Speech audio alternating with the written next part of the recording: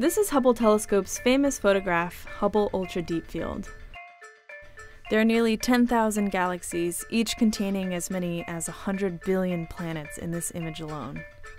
But the question has always been, out of those billions of planets, how many could have life? Observing Earth's global biology on a massive planetary scale has given scientists the tools to answer important questions. Like, how can we use these models of our own planet to detect signs of life on other worlds? In short, the first thing that we're going to do is figure out how we'd find ourselves.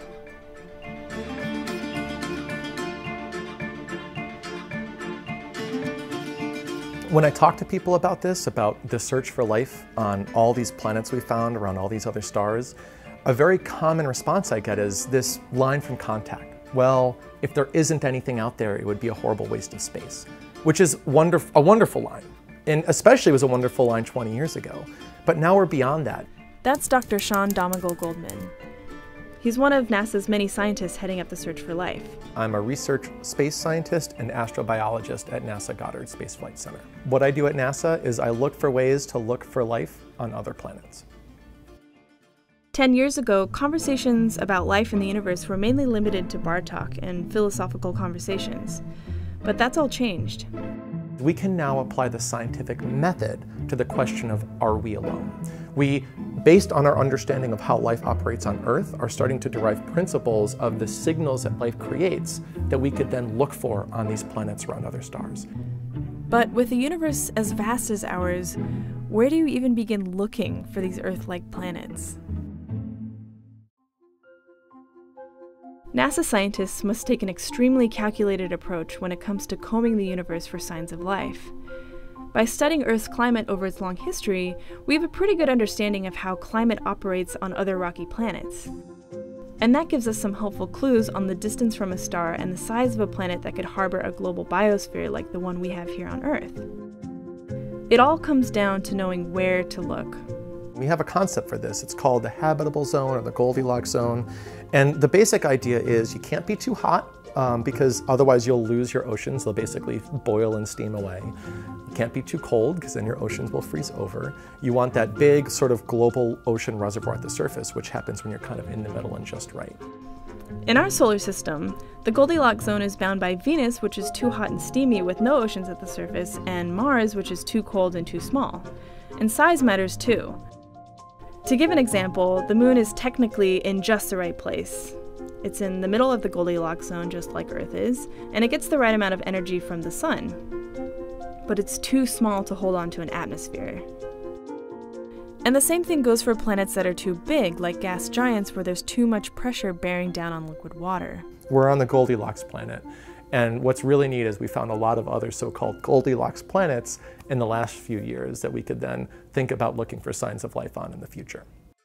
The studies Sean is talking about have been coming out pretty consistently since the early 2000s. The recent uptick in exoplanet discoveries over the past 7 years or so is due in large part to the Kepler Space Telescope, which found over thousands of exoplanets orbiting other stars.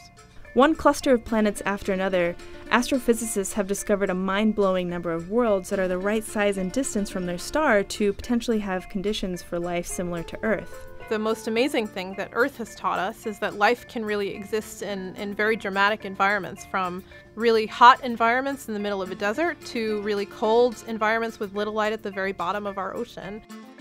Based on what we know about Earth, the fundamental cocktail looks like this.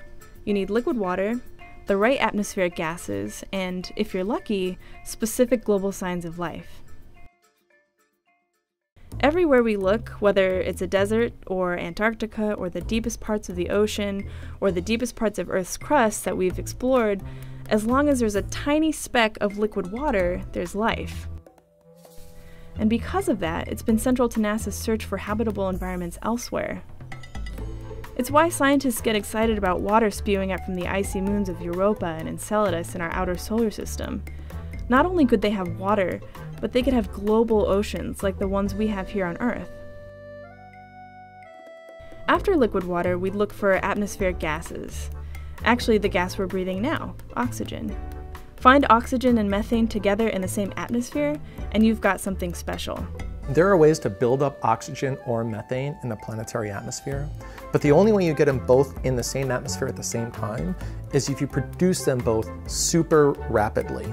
And the only way we know how to do that is through life.